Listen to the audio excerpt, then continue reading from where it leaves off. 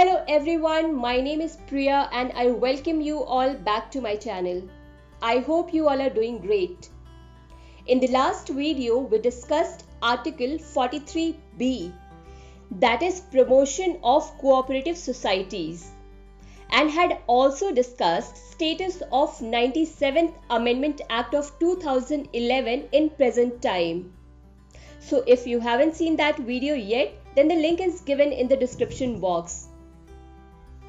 In today's video, we will be discussing about Article 44. As per the categorization of articles of DPSP, Article 44 comes under liberal intellectual principles. Article 44 talks about uniform civil code for the citizens. It says, the state shall endeavour to secure for the citizens a uniform civil code throughout the territory of India.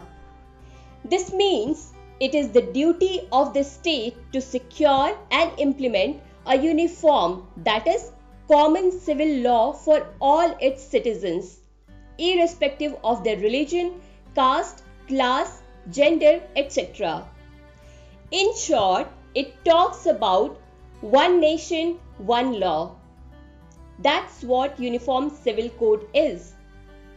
One of the most discussed topics of our country. Let's understand this in a better way. Firstly, we need to understand what is Uniform Civil Code. And for that, we need to understand about law.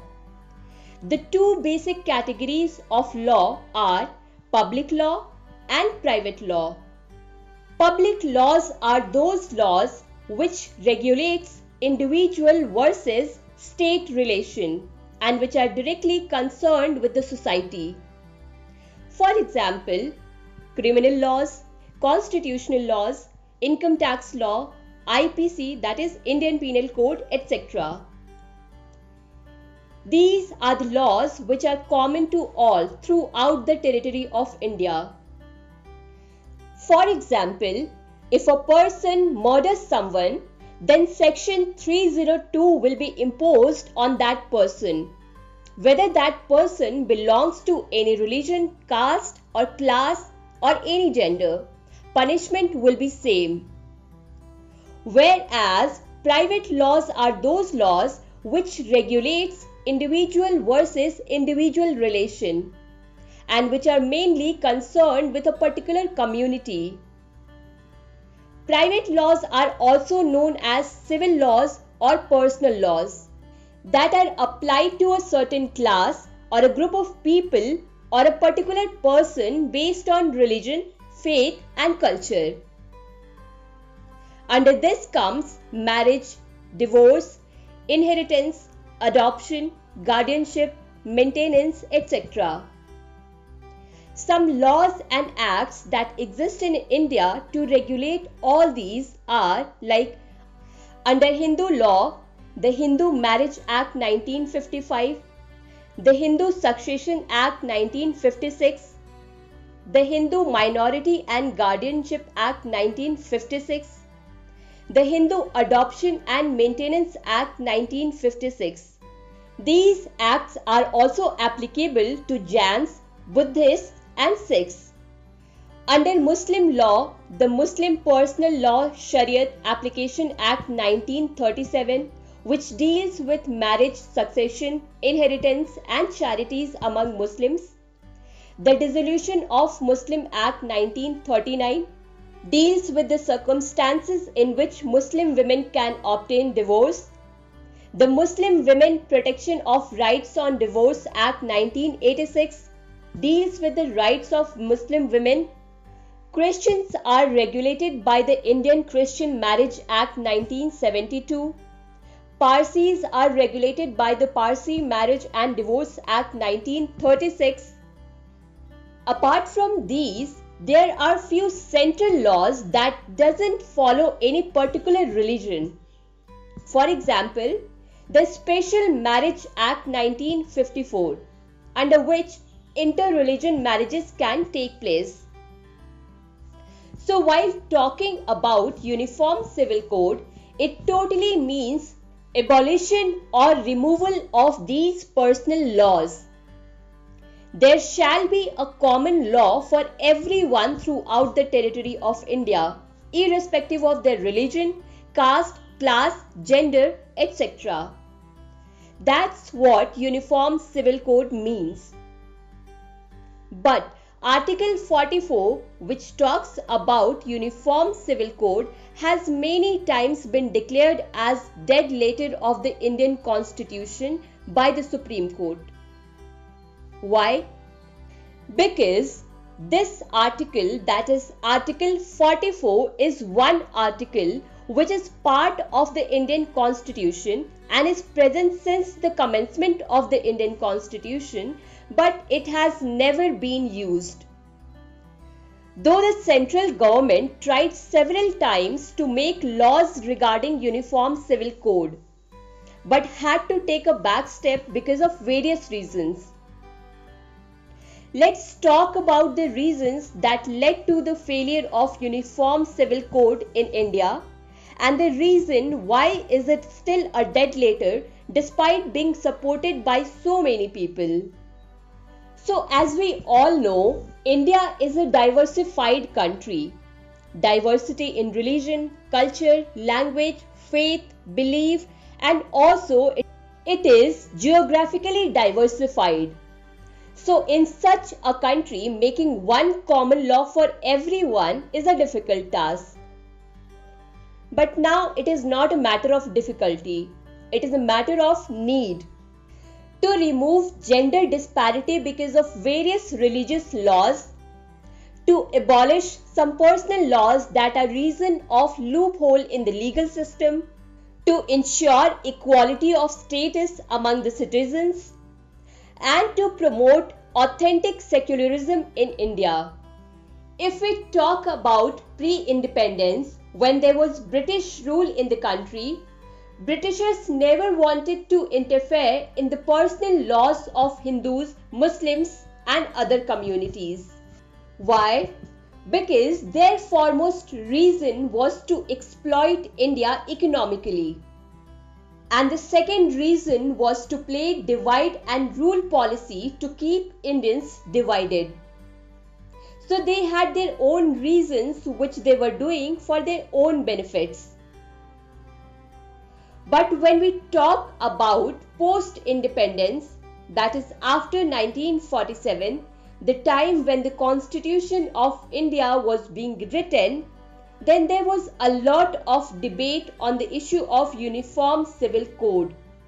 There were many laws in the past which were discriminatory, unfair to minority groups and women. Many members of the Constituent Assembly wanted to implement Uniform Civil Code in the country. They wanted to abolish such laws. They wanted to govern India by the Constitution so that the same laws apply equally to all citizens, irrespective of their religion, caste, class, gender, etc. But the country was not ready at that time. The Uniform Civil Code was not adopted in the Constitution. Why? Because of the diversity of the country. Another reason was the partition of India and Pakistan. There was constant chaos in the country. The social structure was not right at that time. There was immense opposition to Uniform Civil Code inside and outside the parliament. People outside never wanted their personal laws to be abolished. They thought it is a threat to their religious freedom. The members of the Constituent Assembly realized that the time was not right for it. So they played at the safer side. They inserted the topic of Uniform Civil Code in DPSP, that is Directive Principles of State Policy, as Article 44, instead of making it a fundamental right. They decided to implement it when India was ready to accept it. But as you all know that the Uniform Civil Code has not yet been implemented in the country. And that's why Article 44 is still a dead letter. However, Pandit Jawaharlal Nehru, the first Prime Minister of India, set the ground of Uniform Civil Code by passing Hindu Code Bill in the year 1955 to 1956. This code contained 4 different laws: the Hindu Marriage Act 1955, the Hindu Succession Act 1956, the Hindu Minority and Guardianship Act 1956, and the Hindu Adoption and Maintenance Act 1956. The first act was passed in the year 1955 and rest 3 were passed in the year 1956. These laws were passed to reform Hindu personal laws in India and abolish certain personal laws. Pandit Jawaharlal Nehru said this was the first step towards bringing a uniform civil code in India. But that time hasn't come yet. After that, many such cases happened in which it was realized that how much uniform civil code is necessary. Shah Bano case was one of those cases that created a lot of controversy in India. Shah Bano appealed for justice after being divorced by her husband. She asked for alimony, which she got only for 3 months according to Muslim law. She went to the Supreme Court, where Supreme Court gave decision in her favor. Shah Bano got the maintenance, but the verdict of Supreme Court was opposed by many people and politicians, as the decision was in conflict of Islamic law. After that case, the government under Prime Ministership of Rajiv Gandhi passed Muslim Women Protection Act 1986. But the question was same: why not Uniform Civil Code? Many governments came and gone, but Uniform Civil Code is still a proposal.